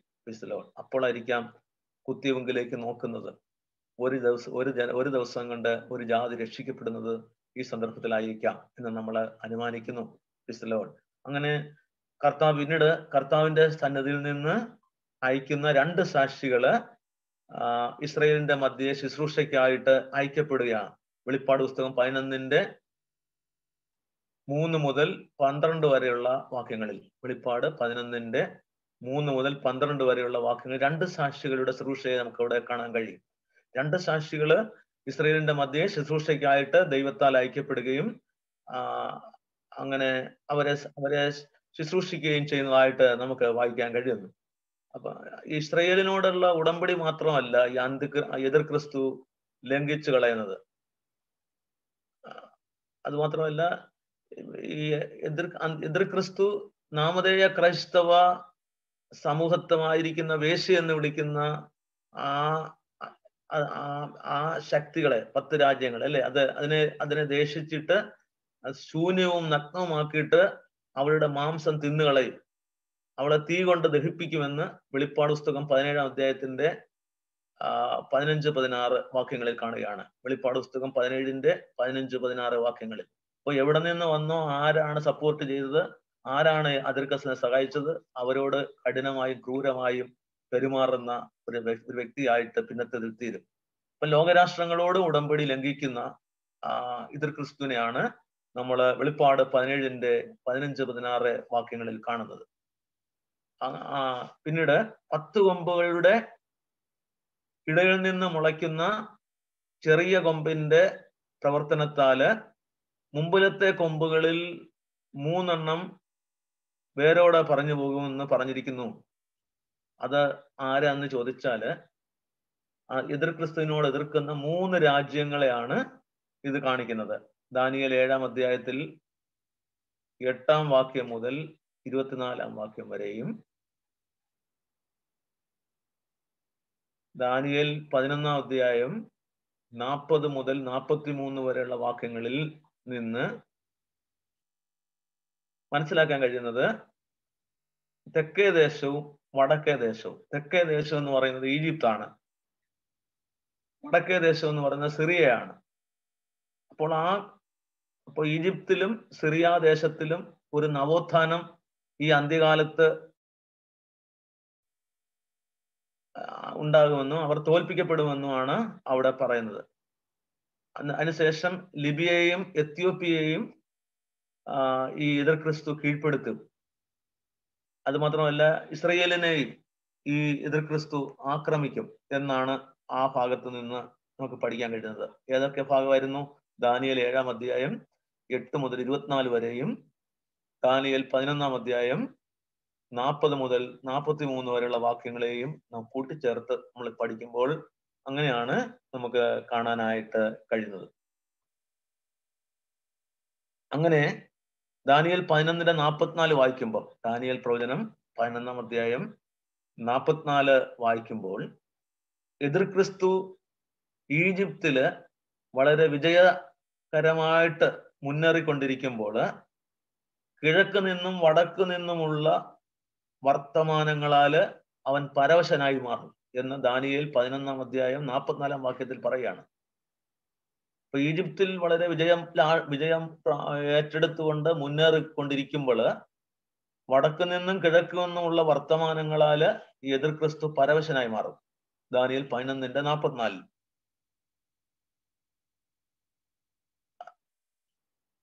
അതിന് ആ സമയത്താണ് അപ്പോൾ 7 വർഷക്കാലത്തേക്കാവും ഈ സഭ സ്വർഗത്തിലാവുന്ന 7 വർഷത്തിന്റെ അവസാന സമയത്തേക്ക് ഈ സമയത്ത് ആയി മാറും. അപ്പോൾ എന്ത് സംഭവിക്കും?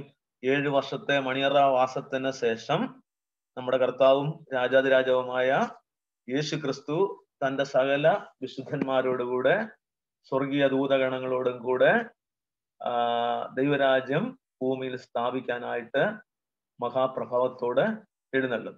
ഇതെവിടെയാ പറയുന്നത് എന്ന് ചോദിച്ചാല് യൂദയുടെ ലേഖനം 15-ാം വാക്യത്തിലും 2 തെസ്സലോനിക്കർ 1-ാം അധ്യായം 6-ാം വാക്യത്തിലും അത് കാണാൻ കഴിയും.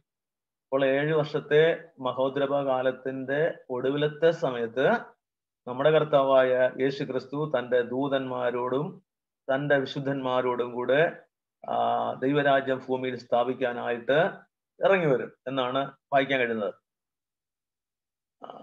എന്നാല് ദൈവത്തിന്റെ ശക്തിയാൽ ഈ ജാതികളോട് എതിർ ക്രിസ്തുവിനോട് പൊരുതുകയും യേശുവിന്റെ കാൽപാദങ്ങൾ എവിടെയാണ്? യെരുശലേമിന് എതിരെ കിഴക്കുള്ള സക്കറിയാവ് 14-3-4 വാക്യങ്ങളിലാണ്. സക്കറിയാവ് 14-3-4 വാക്യങ്ങളിൽ കാണാൻ കഴിയും. യേശുവിന്റെ കാലുകൾ യെരുശലേമിനെതിരെ കിഴക്കുള്ള ഒലിവുമലയിൽ നിൽക്കും എന്നാണ് കാണാൻ കഴിയുന്നത്, ഇന്ന് കാണാൻ കഴിയും. അത് മാത്രമല്ല, അവനോട് കൂടെ യേശു കർത്താവിനോട് കൂടെ ദൈവമായ യഹോവയും സകല വിശുദ്ധന്മാരും ഇറങ്ങി വരും. അപ്പം യേശുവിനോട് കൂടെ സ്വർഗത്തിലെ ദൈവമായ പിതാവ് ഉണ്ടായിരിക്കും, സകല ദൂതന്മാരും അവന്റെ കൂടെ ഉണ്ടാകും. സക്കറിയാവ് 14:5 നമുക്കത് വായിക്കാനായി കഴിയുന്നത്. അങ്ങനെ യേശു ക്രിസ്തുവിന്റെ മഹത്വ പ്രത്യക്ഷതയാണ് അത് സൂചിപ്പിക്കുന്നത്. അപ്പൊ ഈ മഹത്വ പ്രത്യക്ഷതയെ കുറിച്ചുള്ള യേശു തന്റെ ദൂതന്മാരും വിശുദ്ധന്മാരുമായി വന്നു, ദൈവത്തിന്റെ സാന്നിധ്യത്തോടുകൂടെ, പിതാവാൻ ദൈവത്തിന്റെ മഹത്വമുള്ള പ്രഭാവത്തോടുകൂടെ വന്നു എന്നുള്ള വാർത്ത കേൾക്കുമ്പോൾ എതിർ ക്രിസ്തു പരവശനായി മാറും. അതാണ് ദാനിയേൽ 11:44 നമ്മൾ വായിച്ചത്. പരവശനായി മാറും. അങ്ങനെ മഹാക്രോധത്തോടുകൂടെ എല്ലാവരെയും നശിപ്പിക്കാൻ വേണ്ടി, നിർമൂലനാശം വരുത്താൻ വേണ്ടി അവൻ പുറപ്പെടും. ദാനിയേൽ 11:44 അവിടെ പറയുന്നു, അവൻ സമുദ്രത്തിനും മഹത്വമുള്ള വിശുദ്ധ പർവ്വതത്തിനും മധ്യേ ഒരു മണിപ്പന്തൽ ഇടും. അതിനെ തുടർന്ന് എതിർ ക്രിസ്തുവിന്റെ സൈന്യങ്ങളും യേശു കർത്താവിന്റെ സ്വർഗീയ സൈന്യവും ഹെർമഗദോൻ അഥവാ മെഗീദോ താഴ്വര എന്ന സ്ഥലത്ത് ഏറ്റുമുട്ടും. മെഗീദോ താഴ്വര എന്ന് പറയുന്നതിന്റെ അർത്ഥം തന്നെ എന്ന് ചോദിച്ചാല്, യേശു ദൂതന്മാരും വിശുദ്ധന്മാരും ദൈവ സാന്നിധ്യത്തോടുകൂടെ ഈ ഒലിവുമലയെ ചവിട്ടുന്നുടനെ ആ ഒലിവുമല 2ആയിട്ട് അങ്ങ് പിളരുന്നുടനെ ഒരു താഴ്വര ഉണ്ടാകും. ആ താഴ്വരയ്ക്ക് നമ്മൾ എന്താ പേര് കൊടുക്കുക? മെഗീദോ താഴ്വര എന്നാണ് പേര് കൊടുത്തിരിക്കുന്നത്. അവിടെ വായിക്കുന്നത് എതിർ ക്രിസ്തു വളരെ ശക്തിയോടുകൂടെ തന്റെ സൈന്യത്തോടുകൂടെ ഈ കർത്താവിന്റെ മഹത്വ പ്രത്യക്ഷതയുടെ സമയത്ത് കർത്താവിനോടും അവന്റെ വിശുദ്ധന്മാരോടും പൊരുതാനായി യുദ്ധം ചെയ്യാനായിട്ട് വരും. അപ്പോൾ എന്ത് സംഭവിക്കും? വെളിപ്പാട് 19:15 വായിച്ചു നോക്കൂ. വെളിപ്പാട് പുസ്തകം 19:15.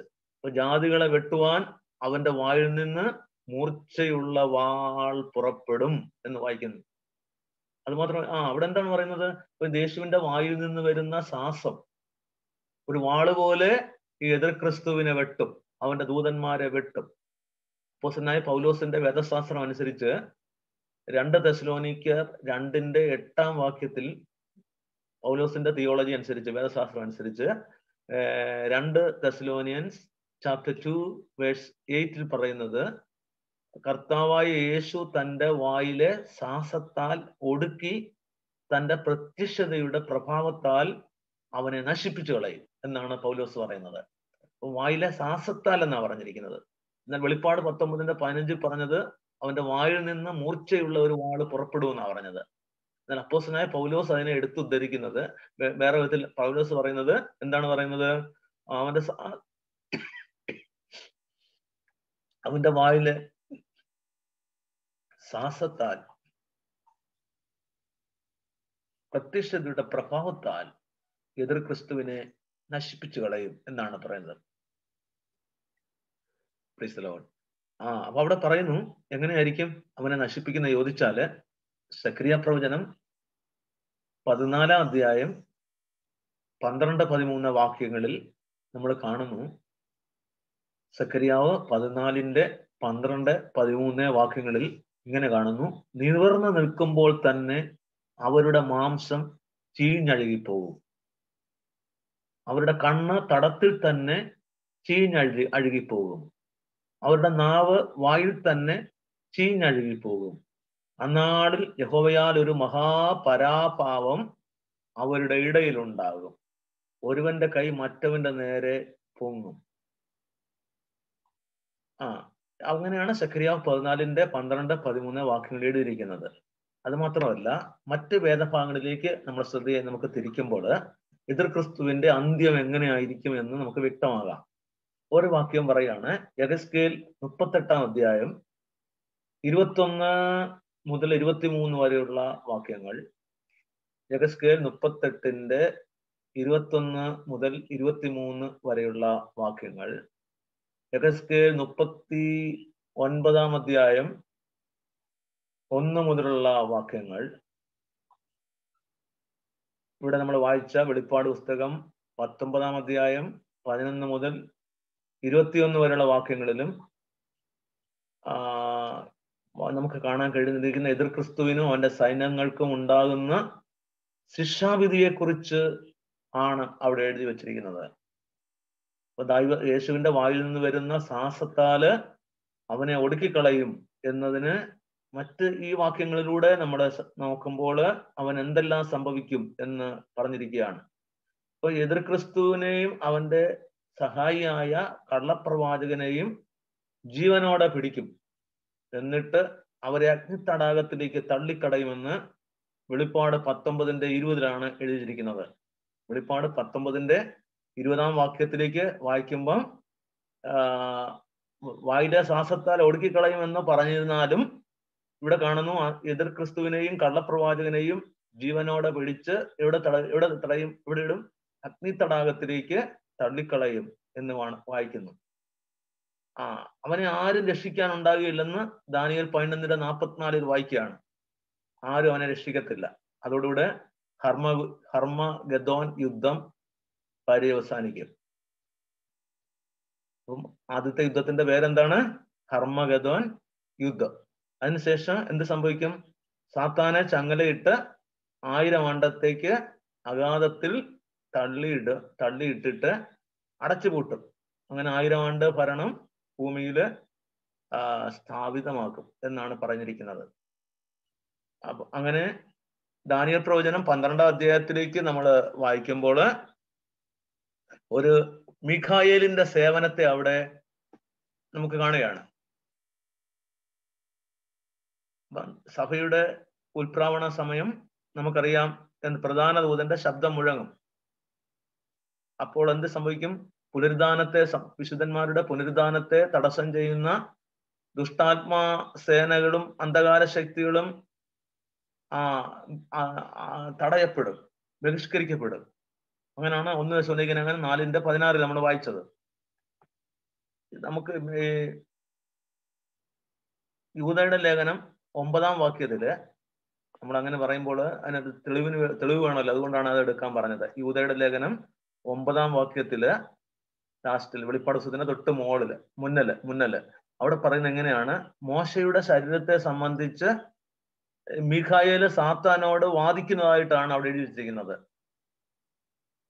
അപ്പോൾ ഈ യേശുക്രിസ്തുവിന്റെ വരവിങ്കൽ, രഹസ്യ വരവിങ്കൽ ഉയർക്കാതിരിപ്പാൻ, അഥവാ യേശുവിനോട് കൂടെ മേഘങ്ങളിലേക്ക് പോകാതിരിപ്പാൻ മഹത്വ ശരീരങ്ങളായിട്ട് വിശുദ്ധന്മാര് ആകാശമണ്ഡലത്തിലേക്ക് എടുക്കപ്പെടുവാൻ തടസ്സം ചെയ്യുന്ന ഇരുട്ടിന്റെ ശക്തികളെ ശാസിക്കുന്ന മിഖായേലിനെ നമുക്ക് അവിടെ കാണാനായിട്ട് കഴിയും.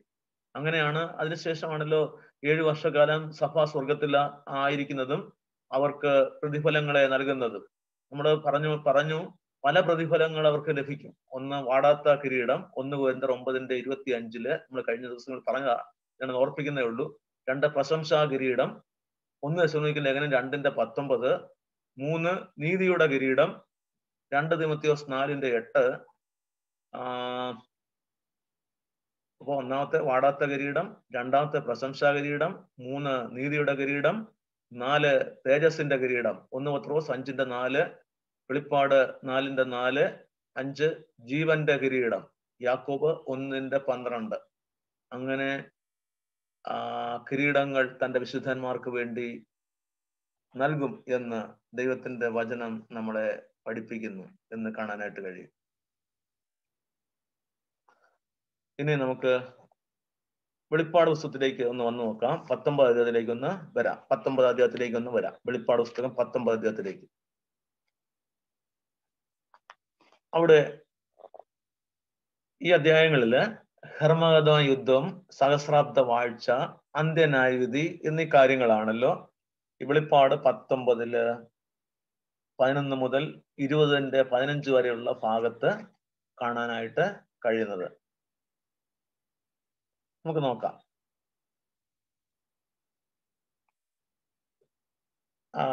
നമ്മൾ ഇത്ര നേരം പറഞ്ഞുകൊണ്ടിരുന്നത് പോലെ 7 വർഷത്തെ മണിയറ വാസത്തിന് ശേഷം സഭയോടുകൂടെ കർത്താവായ യേശു ഭൂമിയിലേക്ക് ഇറങ്ങി വന്നിട്ട് സാത്താന്റെ പ്രതിനിധിയായ എതിർ ക്രിസ്തുവിനോടും അവന്റെ സൈന്യത്തോടും പടപൊരുതി അവനെ തോൽപ്പിക്കുന്ന അനുഭവമാണ് വെളിപ്പാട് പുസ്തകം 19:11 മുതലുള്ള വാക്യങ്ങളിൽ കാണുന്നത്.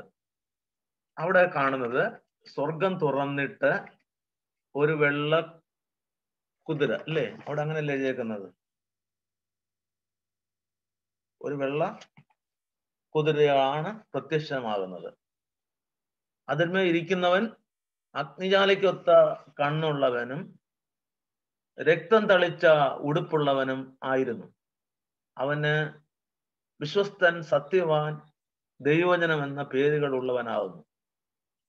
അവൻ നീതിയോടെ വിധിക്കുകയും പോരാടുകയും ചെയ്യുന്നു. സ്വർഗത്തിലെ സൈന്യം നിർമ്മലവും ശുഭ്രവുമായ വിശേഷ വസ്ത്രം ധരിച്ച് വെള്ളക്കുതിര പുറത്ത് കയറി അവനെ അനുഗമിക്കുന്നു.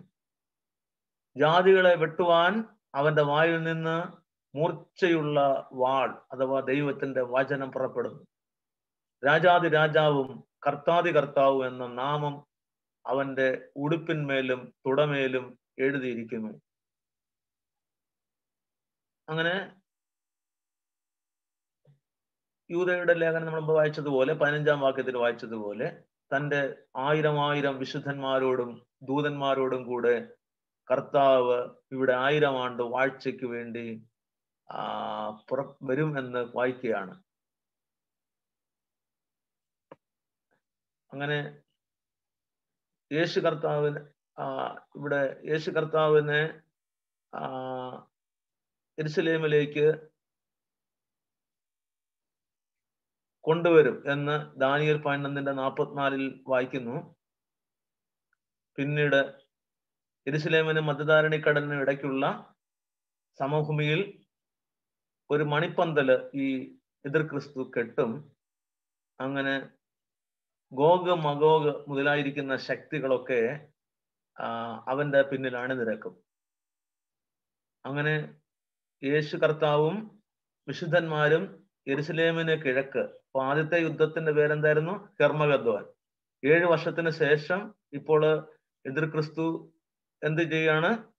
Praise the Lord. യെരുശലേമിന് കിഴക്ക് ഒലിവുമലയിലും അന്തിക്രിസ്തുവും സൈന്യവും യെരുശലേമിന് പടിഞ്ഞാറുള്ള സമുദ്രത്തിലും നിലയുറപ്പിക്കുമ്പോൾ ഹെർമഗദ്ദോൻ എന്നുള്ള യുദ്ധം ആരംഭിക്കും. അത് വെളിപ്പാട് പുസ്തകം 19:19 നമ്മൾ അത് വായിച്ചത്. അങ്ങനെ നിരവധി പ്രവചനങ്ങള് നമുക്ക് ഈ ഹെർമഗദ്ദോൻ യുദ്ധത്തെ കുറിച്ച് കാണാനായിട്ട് കഴിയും. അങ്ങനെ അതെല്ലാം കഴിഞ്ഞ ശേഷം സാത്താൻ ബന്ധിക്കപ്പെടും. അതാണ് നമ്മൾ ഹെർമഗദ്ദോൻ യുദ്ധത്തിന് ശേഷം കാണുന്നത്. 1000 ആണ്ട് വാഴ്ച തുടങ്ങും. 1000 ആണ്ട് വാഴ്ച സഹസ്രാബ്ദ വാഴ്ച എന്നാണ് നമ്മൾ പറയുന്നത്. നമുക്കറിയാമല്ലോ. യേശു ക്രിസ്തു ഭൂമിയിൽ രാജാവായിട്ട് വാഴുന്ന 1000 ആണ്ടത്തെ വാഴ്ചയാണ് സഹസ്രാബ്ദ വാഴ്ച എന്ന് പറയുന്നത്. അത് വെളിപ്പാട് പുസ്തകം 20-ാം അധ്യായത്തിന്റെ 1 മുതൽ 7 വരെയുള്ള വാക്യങ്ങളിലാണ് 7 പ്രാവശ്യം ഈ സഹസ്രാബ്ദ കാലത്തെ കുറിച്ച് പറഞ്ഞിരിക്കുന്നു. 7 പ്രാവശ്യം പറയുമ്പോൾ തന്നെ നമുക്കറിയാം 7 എന്ന് പറയുന്നത് ഒരു പൂർണ്ണതയെ കാണിക്കുകയാണല്ലോ. അപ്പം അത് നിശ്ചയമായിട്ട് സംഭവിക്കുമെന്നാണ് നമുക്കത് മനസ്സിലാക്കാനായിട്ട് കഴിയുന്നത്. എന്നിട്ട് എന്തൊക്കെ സംഭവിക്കും നമുക്ക് നോക്കാം. മത്തായി സുവിശേഷം 25-ാം അധ്യായം 31 മുതലുള്ള വാക്യങ്ങളില് 31 മുതൽ 33 വരെയുള്ള വാക്യങ്ങളില് കാണാൻ കഴിയും. അന്ന് ഈ 1000 ആണ്ട് വാഴ്ച ആരംഭിക്കുന്ന സമയത്ത് സംഭവിക്കുന്ന ചില കാര്യങ്ങളാണ് ഇനി നമ്മൾ പറയാൻ പോകുന്നത്. അന്ന് ജീവനോടിരിക്കുന്ന ജാതികൾ തങ്ങൾ മഹോദ്രവകാലത്ത് ഈ യഹൂദന്മാരോട് പീഡിപ്പിക്കപ്പെട്ട, എതിർ ക്രിസ്തുവിനാൽ പീഡിപ്പിക്കപ്പെട്ട എതിർ ക്രിസ്തുവിനോട് എങ്ങനെയാണ് പ്രവർത്തിച്ചത് എന്നതിന്റെ അടിസ്ഥാനത്തിൽ വിധിക്കപ്പെടും. അങ്ങനെ ഇസ്രായേലിനെ സഹായിച്ചവര് ക്രിസ്തുവിന്റെ രാജ്യത്തിലേക്ക് പ്രവേശിക്കപ്പെടും, അല്ലാത്തവർ നിത്യാഗ്നിയിലേക്ക് തള്ളപ്പെടും. അപ്പം മഹാപീഡയിൽ വെച്ച് യഹൂദന്മാരെ സഹായിച്ചവരെ കർത്താവ് ആദരിച്ച് തേജസ്സിന്റെ സിംഹാസനത്തിലേക്ക്, ജാതികളെ വിധിക്കുന്ന തേജസ്സിന്റെ സിംഹാസനത്തിലേക്ക്, ഇത് പ്രധാനമായും 3 ന്യായാസനങ്ങളാണെന്ന് നമ്മൾ കണ്ടു കഴിഞ്ഞു. ഒന്ന് ക്രിസ്തുവിന്റെ ന്യായാസനം, അത് സ്വർഗത്തിൽ വെച്ച് സഭയ്ക്ക് പ്രതിഫലം നൽകുന്നതാണ്. എന്നാൽ 7 വർഷത്തെ മഹാപീഡയ്ക്ക് ശേഷം കർത്താവിന്റെ തേജസ്സിന്റെ പ്രത്യക്ഷതയിൽ, മഹത്വ പ്രത്യക്ഷതയിൽ ജാതികളെ ന്യായം വിധിക്കാനായി കർത്താവ് ഇരിക്കുന്ന സിംഹാസനത്തെയാണ് തേജസ്സിന്റെ സിംഹാസനം എന്ന് പറയുന്നത്. 1000 ആണ്ട് വാഴ്ചയ്ക്ക് ശേഷം കർത്താവ് വെക്കുന്ന ഒരു സിംഹാസനമുണ്ട്. അതെന്തിനാണെന്നറിയാമോ? ദുഷ്ടന്മാരെ ന്യായം വിധിക്കാൻ വേണ്ടി. അതിന് എന്താ പറയുന്നത്? വെള്ള സിംഹാസനം എന്നാണ് പറയുന്നത്. വെള്ള സിംഹാസനം ദുഷ്ടന്മാരെ വിധിക്കാൻ വേണ്ടിയാണ്. അപ്പം 7 വർഷത്തിന് ശേഷം, മഹാപീഡയ്ക്ക് ഒടുവിൽ 7 വർഷത്തിന് ശേഷം കർത്താവ് ഇരിക്കുന്ന സിംഹാസനത്തിനെ തേജസ്സിന്റെ സിംഹാസനം എന്നാണ് വിളിക്കുന്നത്. ആ സിംഹാസനത്തിൽ എന്താണ് വിധിക്കുന്നതെന്ന് ചോദിച്ചാൽ, മഹാപീഡയുടെ സന്ദർഭത്തിൽ ഇസ്രായേലിനെ സഹായിച്ചവരെയും സഹായിക്കാത്തവരെയും വിധിക്കാൻ വേണ്ടിയാണ് തേജസ്സിന്റെ സിംഹാസനം, ജാതികളെ വിധിക്കാൻ വേണ്ടിയാണ് തേജസ്സിന്റെ സിംഹാസനം വെക്കുന്നത്. അങ്ങനെ ഇസ്രായേലിനെ സഹായിച്ചവരെ, മഹാപീഡയുടെ നടുവിൽ വെച്ച് ഇസ്രായേലിനെ സഹായിച്ചവരെ കർത്താവ് ആദരിച്ച് ഈ 1000 ആണ്ട് വാഴ്ചയുടെ സഹസ്രാബ്ദ യുഗത്തിലേക്ക് അവരെയും കൂടെ പ്രവേശിപ്പിക്കുകയാണ്. അല്ലാത്തവരെ ദുഷ്ടന്മാരുടെ നിത്യാഗ്നിയിലേക്ക് തള്ളുകയാണ് ചെയ്യുന്നതെന്ന് നമുക്ക് മനസ്സിലാക്കാനായി മത്തായി സുവിശേഷം 25-ന്റെ 31 വാക്യങ്ങളുടെ വെളിച്ചത്തില് അതിനുള്ള തെളിവ്, ആ വാക്യങ്ങളുടെ അടിസ്ഥാനത്തിൽ നമുക്ക് മനസ്സിലാക്കാനായിട്ട് കഴിയും. അതിനുശേഷം കർത്താവും രക്ഷിതാവുമായിട്ട് ഇസ്രായേലെല്ലാം, യഹൂദന്മാരെല്ലാം യേശുവിനെ കൈക്കൊള്ളും എന്നാണ് സക്കരിയാവ് 12:10 യെശയ്യാവ് 66-ന്റെ 6 മുതൽ 8 വരെയുള്ള വാക്യങ്ങളിലും ഒക്കെ എഴുതി വച്ചിരിക്കുന്നത്. അങ്ങനെ ഒറ്റ ദിവസം കൊണ്ട് ഒരു ജാതി രക്ഷിക്കപ്പെടും. അപ്പൊ ശേഷിക്കപ്പെട്ട യഹൂദന്മാർ യേശുവിനെ രക്ഷകനും കർത്താവുമായിട്ട് സ്വീകരിച്ച് രക്ഷിക്കപ്പെടും. അങ്ങനെ ഇസ്രായേല് പൂർണ്ണമായിട്ടും തങ്ങളുടെ വാഗ്ദത്ത നാട്ടിലേക്ക് കൂട്ടിച്ചേർക്കപ്പെടുകയും ചെയ്യും എന്ന് യെഹെസ്കേൽ 36-ന്റെ 24-25 വാക്യങ്ങളുടെ വെളിച്ചത്തിലും ആമോസ് 9-ന്റെ 9 വാക്യത്തിന്റെ വെളിച്ചത്തിലും നമുക്ക് മനസ്സിലാക്കാനായിട്ട് കഴിയുന്നു. പിന്നീട് യേശു കർത്താവ് തന്റെ സിംഹാസനം യെരുശലേമിൽ സ്ഥാപിക്കും. അപ്പം സഹസ്രാബ്ദ വാഴ്ചയുടെ ഭരണകേന്ദ്രം എന്ന് പറയുന്നത് എവിടെയായിരിക്കും? യെരുശലേമിലായിരിക്കും. അത് മത്തായി സുവിശേഷം 5-ാം അധ്യായം 35-ാം വാക്യത്തിൽ യെരുശലേമിനെ മഹാരാജാവിന്റെ നഗരം എന്നാണ് യേശു കർത്താവ് പേര് കൊടുക്കുന്നത്. മഹാരാജാവിന്റെ നഗരമായ യെരുശലേം എന്നാണ് പേര് കൊടുക്കുന്നത്. അപ്പൊ യേശു മഹാരാജാവും കർത്താവുമായി ഈ ഭൂമിയിൽ തന്റെ രാജ്യം ഭരിക്കുന്ന ആ സമയത്ത് യെരുശലേമിനെയാണ് എന്ത് ചെയ്യുന്നത്? തന്റെ ഭരണകേന്ദ്രവുമായിട്ട് എടുക്കുന്നത്. അവിടെ വായിക്കുന്നു, ദാനിയേൽ പ്രവചനം 7-ാം അധ്യായം 27-ാം വാക്യത്തില് അവിടെ എഴുതിയിരിക്കുന്നു, രാജത്വവും ആധിപത്യവും അത്യുന്നതന്റെ വിശുദ്ധന്മാരായ ജനത്തിന് ലഭിക്കും എന്ന് എഴുതിയിരിക്കുന്നു. 12 അപ്പോസ്തലന്മാര് 12 സിംഹാസനങ്ങളിൽ ഇരുന്ന് ഇസ്രയേൽ ഗോത്രം 12 ഭരിക്കുമെന്ന് ലൂക്കോസ് 22 28 മുതൽ 30 വരെയുള്ള വാക്യങ്ങളിൽ കർത്താവ് പറയുന്നതായിട്ട് നമുക്ക് കാണാൻ കഴിയും. ലൂക്കോസ് 22 28 മുതൽ 30 വരെയുള്ള വാക്യങ്ങളിൽ കാണാനായിട്ട് കഴിയും. അപ്പം കർത്താവിന്റെ വിശുദ്ധന്മാർ, അതായത് നമ്മളൊക്കെ സഭ ആകുന്ന വിശുദ്ധന്മാരും പുനരുദ്ധാനത്തിന്റെ ശരീരത്തോടുകൂടെ, തേജസ്കരിക്കപ്പെട്ട ശരീരത്തോടുകൂടെ കർത്താവിനോടുകൂടെ ഈ ഭൂമിയിൽ വാഴും. അപ്പൊ അക്ഷരീയമായ ഇസ്രായേലിലെ പൗരന്മാരും സഹസ്രാബ്ദ വാഴ്ചയിലേക്ക് പ്രവേശിക്കപ്പെട്ട ജാതികളും പ്രജകളായിരിക്കും. സഹസ്രാബ്ദ വാഴ്ചയിലേക്ക് പ്രവേശിക്കപ്പെട്ട ജാതികൾ എന്ന് പറയുന്നത് ആരായിരിക്കും? നമ്മളിപ്പം പറഞ്ഞു കഴിഞ്ഞതേ ഉള്ളൂ, ഞാനൊന്ന് ഓർമ്മയിലിട്ട് കൊണ്ടുവരിക. ആരായിരിക്കും? ഇസ്രായേലിനെ മഹാപീഡയുടെ സമയത്ത് സഹായിച്ചവരാണ് അവര്. ഇപ്പൊ രക്ഷിക്കപ്പെട്ട യഹൂദന്മാരും സഭയാകുന്ന വിശുദ്ധ മണവാട്ടി, തേജസ്കരിക്കപ്പെട്ട പുനരുദ്ധാന ശരീരം പ്രാപിച്ച സഭയാ മണവാട്ടിയും ഇസ്രായേലിനെ കഷ്ടതയിൽ പ്രതികൂലത്തിൽ സഹായിച്ച ജാതികളും കൂടെയാണ് 1000 ആണ്ട് വാഴ്ചയിലേക്ക് പ്രവേശിക്കുന്നത്. അവിടെ കർത്താവായിരിക്കും രാജാവ്. 12 സിംഹാസനങ്ങളിൽ ഇരിക്കുന്ന അപ്പോസ്തലന്മാർ ഇവരെ ഭരിപ്പാൻ തക്കവണ്ണം ഇടയായിത്തീരും. അതിനുശേഷം ആരൊക്കെയാണ് അവിടെ പറഞ്ഞ? ഇസ്രായേൽ രാജ്യത്തിലെ പൗരന്മാരും കർത്താവിന്റെ സഭയാകുന്ന മണവാട്ടിയും ജാതികൾ അഥവാ ജാതികളായി ഇസ്രായേലിനെ സഹായിച്ചവരും കൂടി ആയിരിക്കും ഈ 1000 ആണ്ട് വാഴ്ചയിലേക്ക് പ്രവേശിക്കുന്നത്. സാത്താൻ എന്ത് ചെയ്യുക? 1000 ആണ്ടത്തേക്ക് ബന്ധിക്കപ്പെട്ടിരിക്കുകയാണ്. അതുകൊണ്ട് ഈ ഭൂമിയിൽ എന്തില്ല? ഒരു തിന്മയും ആ സമയത്ത് ഉണ്ടാകത്തില്ല. ആ ഭൂമിക്ക് ആദാമിന് വീഴ്ച സംഭവിക്കുന്നതിന് മുമ്പുണ്ടായിരുന്ന ഒരനുഭവമായിരിക്കും ഉണ്ടായിരിക്കുന്നത്. അപ്പോൾ ഒരു അക്രമവാസനയൊന്നും മൃഗത്തിന് പോലും ഉണ്ടാകത്തില്ല. അപ്പൊ അനേക പ്രവചന ഭാഗങ്ങള് ഈ സഹസ്രാബ്ദ കാലത്തുള്ള മൃഗങ്ങളെ കുറിച്ചും അവിടുത്തെ അവസ്ഥയെക്കുറിച്ചൊക്കെ കാണാം. യെശയ്യാവ് 35 4 വാക്യം മുതൽ 10 വാക്യം വരെയും,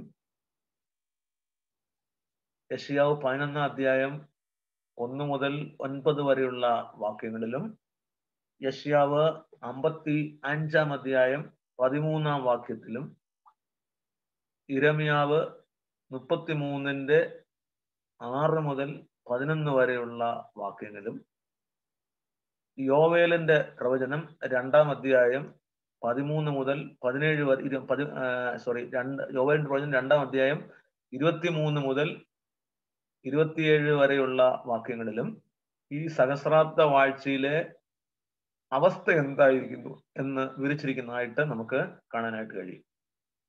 അപ്പൊ കർത്താവിനോടുകൂടെ പുനരുദ്ധാന ശരീരം പ്രാപിച്ചവരായിട്ട് നമുക്ക് വാഴാനായിട്ട് കഴിയും എന്നതാണ് ഇവിടുത്തെ പ്രത്യേകത എന്ന് കാണാനായിട്ട് കഴിയും. ഇനി വെളിപ്പാട് പുസ്തകം 20 അധ്യായത്തില് 7 മുതലുള്ള വാക്യത്തില് നമുക്ക് കാണാൻ കഴിയും മറ്റൊരു യുദ്ധം, ഗോഗ് മഗോഗ് യുദ്ധം. അപ്പൊ ആദ്യത്തെ യുദ്ധത്തിന്റെ പേരെന്തായിരുന്നു? ഹെർമോദൻ യുദ്ധം. സഹസ്രാബ്ദ വാഴ്ചയുടെ അവസാന ഘട്ടത്തിൽ 1000 ആണ്ട് വാഴ്ചയുടെ അവസാന സമയമാകുമ്പം കുറച്ച് സമയത്തേക്ക് സാത്താനെ തടവിൽ നിന്ന് അഴിച്ചുവിടും. അങ്ങനെയാണ് വെളിപ്പാട് 20 7 മുതൽ 10 വരെയുള്ള വാക്യങ്ങളിൽ നമുക്ക് മനസ്സിലാക്കാൻ കഴിയുന്നത്. അപ്പോൾ എന്ത് ചെയ്യും? ഈ ദൈവത്തോടും ദൈവജനത്തോടും കൂടെ പ്രതികാരം ചെയ്യാനായിട്ട് ഒരു ഭൂമിയുടെ 4 കോണുകളിൽ നിന്നും ഒരു വലിയ പുരുഷാരത്തെ വശീകരിച്ച് ഈ സാത്താന്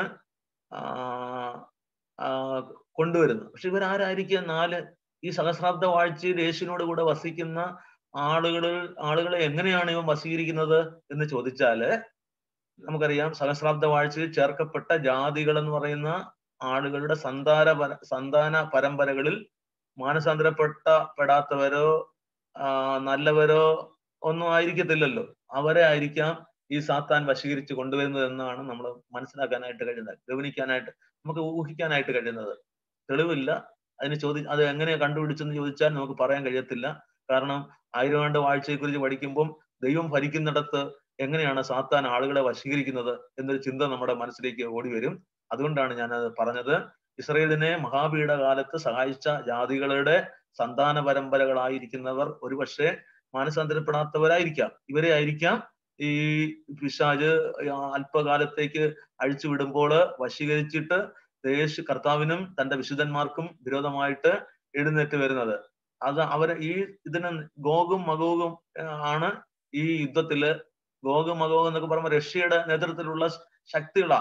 അവരാണ് ഇത് ഈ യേശു ക്രിസ്തുവിനോടും തന്റെ വിശുദ്ധന്മാരോടും എതിർ ക്രിസ്തുവിന്റെ നേതൃത്വത്തിൽ യുദ്ധം ചെയ്യാനായിട്ട് പുറപ്പെടുന്നത്. ഇതിനെയാണ് ഗോഗ് മഗോഗ് എന്നീ യുദ്ധത്തെ കുറിച്ച് യെഹെസ്കേൽ പ്രവചനം 38 അധ്യായത്തിന്റെ 1 മുതൽ 3 വരെയും യെഹെസ്കേൽ 39 1 മുതൽ 2 വരെയുള്ള വാക്യങ്ങളില് രേഖപ്പെടുത്തിയിരിക്കുന്നത്. അപ്പം ഗോഗും മഗോഗ് എന്ന് പറയുന്ന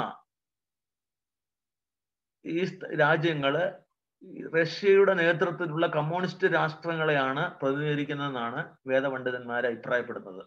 അപ്പൊ റഷ്യയുടെ നേതൃത്വത്തിലുള്ള കമ്മ്യൂണിസ്റ്റ് രാഷ്ട്രങ്ങളാണ് ഗോഗ് മഗോഗ് എന്ന് പറയുന്ന രാജ്യങ്ങൾ എന്നാണ് വേദപണ്ഡിതാക്കളുടെ അഭിപ്രായം. അങ്ങനെ വെളിപ്പാട് 20-ാം അധ്യായത്തിന്റെ 7ഉം 10ഉം വാക്യങ്ങൾ നമ്മൾ വായിക്കുമ്പോൾ ഒരു 6ാമത്തെ തീർപ്പിനെ കാണാം. അവിടെ സാത്താന്റെ സൈന്യങ്ങളെല്ലാം അഗ്നിക്കിരയാകും. അങ്ങനെ അവരെ വഞ്ചിച്ച പിശാചിനെ എതിർ ക്രിസ്തുവും കള്ളപ്രവാചകനും കിടക്കുന്ന ഗന്ധക തീപ്പൊയ്കയിലേക്ക് തള്ളിയിടും. അങ്ങനെ രാപ്പകല് അവര് ഈ ദണ്ഡനം അനുഭവിക്കേണ്ടി വരും. ഇതാണ് സാത്താന്റെ അന്ത്യമായിട്ട് വെളിപ്പാട് 20-ന്റെ 7ഉം 10ഉം വാക്യങ്ങളിൽ രേഖപ്പെടുത്തിയിരിക്കുന്നത്. അതിനുശേഷമാണ് 7ാമത്തെ തീർപ്പ് എന്ന് പറയുന്നത്. അതായത് വെളിപ്പാട് പുസ്തകം 20-ന്റെ 11 മുതൽ 15 വരെയുള്ള വാക്യങ്ങളിൽ രേഖപ്പെടുത്തിയിരിക്കുന്ന 7ാമത്തെ തീർപ്പ്. അതിനെയാണ് അന്ത്യന്യായവിധി എന്ന് വിളിക്കുന്നത്. അന്ത്യന്യായവിധി. അപ്പൊ വലിയൊരു വെള്ള സിംഹാസനം, അവിടെയാണ് കർത്താവിനെ കാണുന്നത്. അപ്പൊ അവന്റെ മുമ്പിൽ നിന്ന് ആകാശവും ഭൂമിയെല്ലാം ഓടിപ്പോയി. എന്നിട്ട് എവിടെ ആയിരിക്കും ഈ സിംഹാസനം? ശൂന്യാകാശത്തിലായിരിക്കും അല്ലേ? അന്ന് നമുക്ക് ചിന്തിക്കാം അല്ലേ? എവിടെയായിരിക്കും? ഭൂമിയിലായിരിക്കുമോ ആകാശത്തിലായിരിക്കുമോ ഈ വെള്ള സിംഹാസനം വെക്കുന്നത്? അങ്ങനെ ആകാശത്തിലായിരിക്കാമെന്ന് നമുക്ക് അങ്ങ് വിശ്വസിക്കാം, ഇതങ്ങ് ചിന്തിക്കാം.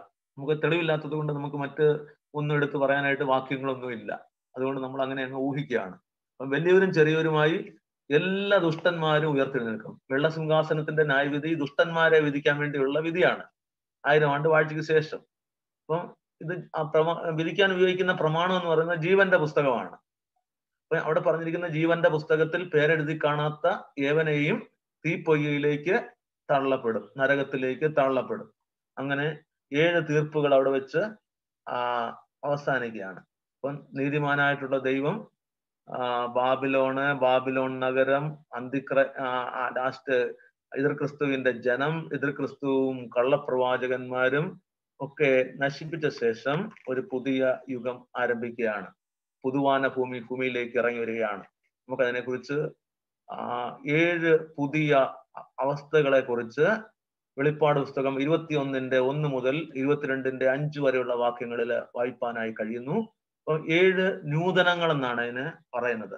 അപ്പൊ പുതിയതായിട്ട് പുതിയ ആകാശം, പുതിയ ഭൂമി, പുതിയ യെരുശലേം, പുതിയ ജാതികൾ, പുതിയ നദി, പുതിയ ജീവവൃക്ഷങ്ങൾ, പുതിയ സിംഹാസനം.